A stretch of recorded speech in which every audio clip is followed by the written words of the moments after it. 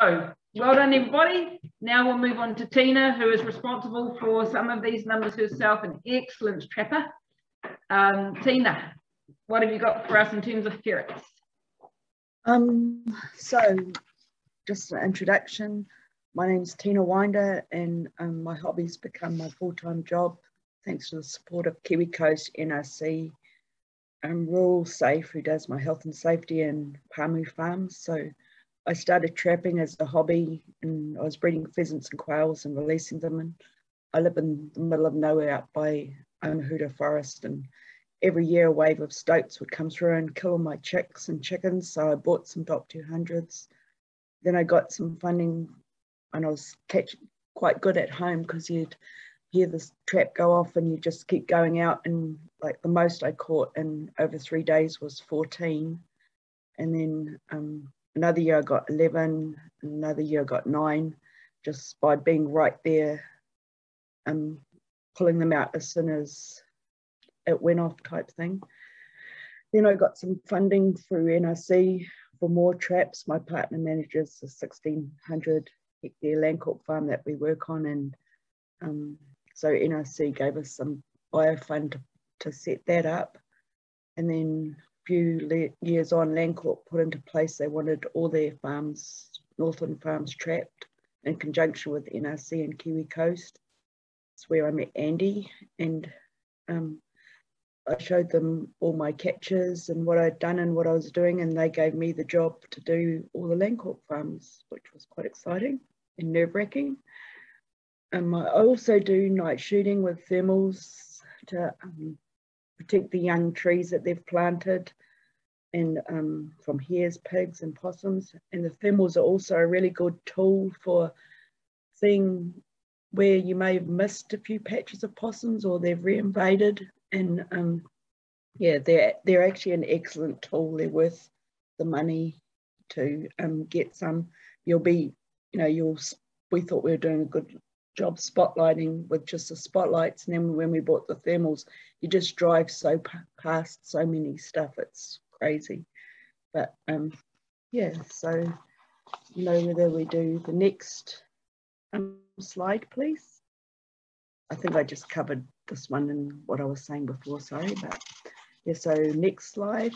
So what we cover today is the baits that I use in my traps. Mainly I've got Doc 250s and Doc 200s, and of course SA 2 cat traps.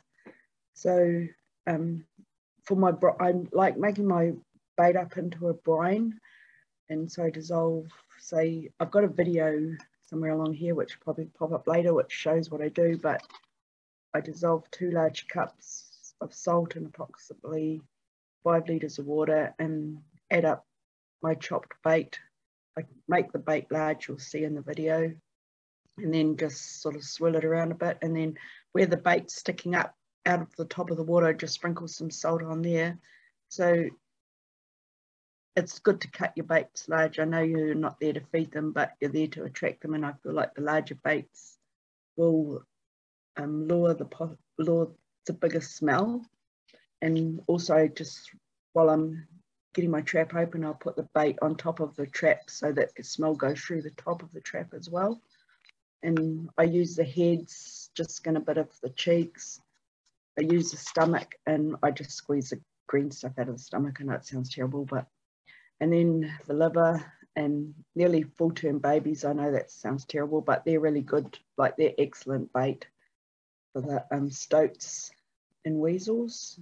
And so next check, if you come along and you feel like your bait's a little bit slimy, it's usually good in the middle, but the outside, just put more salt in your mix. And then yeah, you can buy 20 kg bags of salt from farm stores for approximately $12. Next slide, please. So yeah, here's a few pictures of some ferrets that I've caught. The one in the middle is 2 weasels. I don't know how I managed to do that, but they were supposed to be stoats pictures, but yeah. So I've sort of gone through that, but with this recipe, in the past 2 years alone, I've caught 16 ferrets, 165 stoats, 208 weasels, and 355 feral cats over a 24,000 hectare area, which sort of ranges from Rangipura down to Umamuri. But I'm not saying the numbers because I'm showing off. It just really freaks me out how many pests there are out there and how many more there are to catch, because I know you haven't caught them all. But there's two ferrets there, with one by a milk bottle and one by a shoe. We actually shot them night shooting, but our story for that is to come further on. So we could just go forward again. So here's the video. I'll just...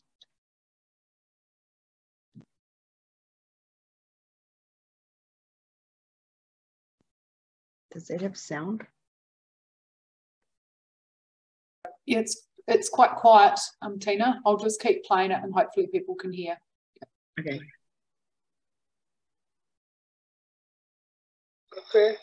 I've sort of already started mixing this, but I just dissolve about a cupful of salt in about 3 litres of water. And I chopped the rabbit up today. It's about that big, and there's best with the fur on. Just put them all in the salt water, and then just give it a smoosh around so that it all goes through everything, and then sprinkle a little bit on the top, which is sticking out, and then just leave that to soak overnight.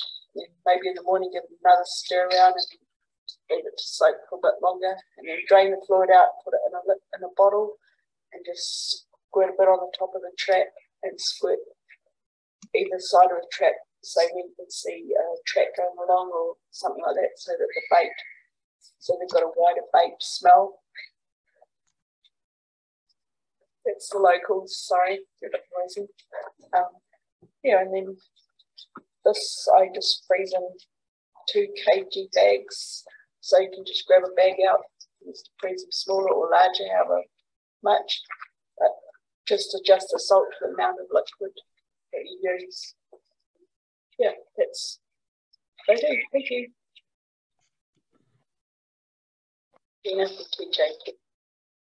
So next, so the tools that we use cameras. They're excellent. Here's a picture of wily ferret that she caught yet, but we will hopefully. The time on the camera set wrong for some reason, but if there are ferrets present, cage traps work really well. You can, if you're in a position to do daily checks, like where we night shoot, if we shoot turkeys or a lot of hares, we just make a little dump site, and yeah, we've shot lots of cats and stuff, and you get whole families come up to it, and then everything gets used to feeding in that area, which has sort of already been discussed before. So, and then they're more likely to go into the trap. So next one, please.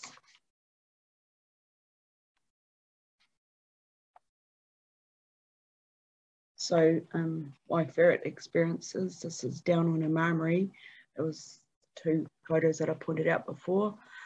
We're in night shooting and just with the spotlights this time, and saw this thing running along in front of us. We'd never seen a ferret before, and so we shot that little fellow. He was only a half-grown ferret, and then the next trap, I thought, white, and I had a Doc 250 there, but I thought, white, there must be a family here if this is only a little fella. So I picked up some Doc 250s from other parts of the farm, and by the time I got there, it was the night. It was about 7, 8 o'clock at night in the dark, and so I set up my stuff, set up my traps, fluffed around there for about half an hour, jumped in side by side, backed around to turn around, and there's a ferret sitting on the log bloody watching me. So I shot that. I thought I'd missed it, but luckily he'd just fallen down under the log. So yeah, so yeah, and then they seem to be very curious and not really that worried about too much. I actually taxidermied the one that I shot, and the skin on the back of his neck is thick, really thick, like nothing could bite through it. It's like pig skin. So I did researching, and they nocturnal, more active just after dusk and just before dawn. They're also really scent driven, might be why they can't resist the bigger bait, but I have actually caught more in Dock 200s than I have in the Dock 250s. But then I have also heard that they come out in the daytime as well when they're really hungry. So yeah, and also listen to all sources. There's a lot of people with a lot of knowledge to share, and everything you learn will be proven right. And then another instance it'll be wrong, but both are right because different areas have different behaviours. So just be adaptive and try everything. Another interesting experience, this was on Titogi. I opened a Dock 250 on top of a ridge. It was set off and there was a large ferret foot in the trap. So obviously it had twisted itself out, and then 2 trap checks later, like 3 weeks apart, approximately 2 k's away down in a swamp gully. It's sort of that was 2 gullies and away as well. There was a juvenile and an adult ferret. I think the picture will be next, in a double Dock 200. And when I looked closely at the large ferret, it only had 1 front foot. So interesting that it went into another trap after the first horrific trap experience it had. And if you look in the picture, you can see that it was only just caught. The trap sort of just smashed it, squished its head up into the side of the box.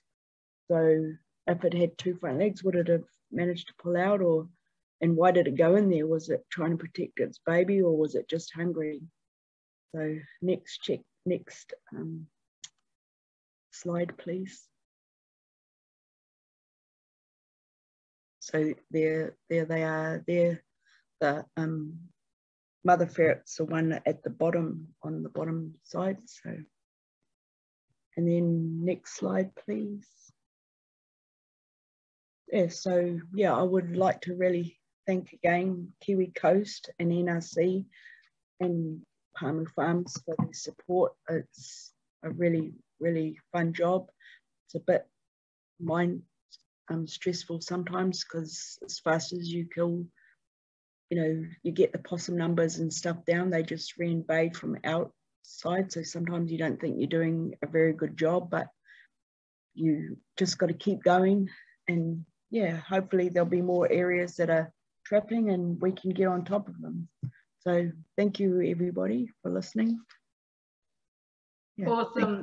Thank you very much, Tina. That was really good. I like the way from some of the gory things that you've shown, and then you end up, that was a fun job. This is a fun job.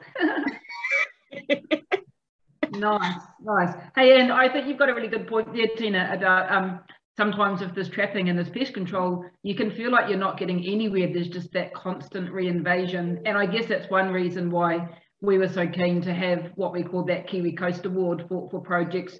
This is a small way of recognising the work going on, and if that can help motivate people and just keep people going and sustain the work that's going on, then anything we can do to help with that, because it's hard to keep going sometimes, but we are together making a big difference out there. Look at that 500,000 pests taken out of Northland over the last 9 years.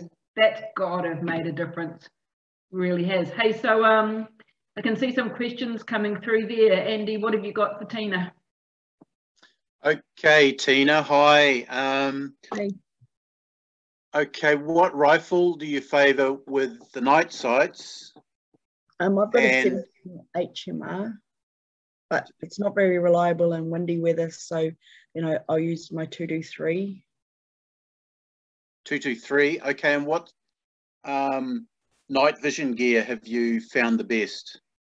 I've got an L25 thermal vision. I've just started using a new night vision, but I can't remember the name, but I haven't sort of used enough to say what it is, sorry. But I did have a PARD night vision, but that was you had to be super still, and a lot of the time when you're shooting stuff, you can't doodle around. You've got to just get in and do it. Get in, you know, you've only got a limited time to get your shot in. Yep. Yeah, sorry. Okay, and another question that's come in, Tina, live captures. Have you tried them or had any success with them? I have tried them, but I haven't had success with them, but I have heard of other people who have had, but a lot of the places that we go, we're only there for 2 days. So I try filling them up with stuff and wiring them open so that the next check, but then I've had people who work there interfere with them. So it hasn't been very successful in that way, but I have heard from a lot of people that they are a good tool when you can be there all the time to do it.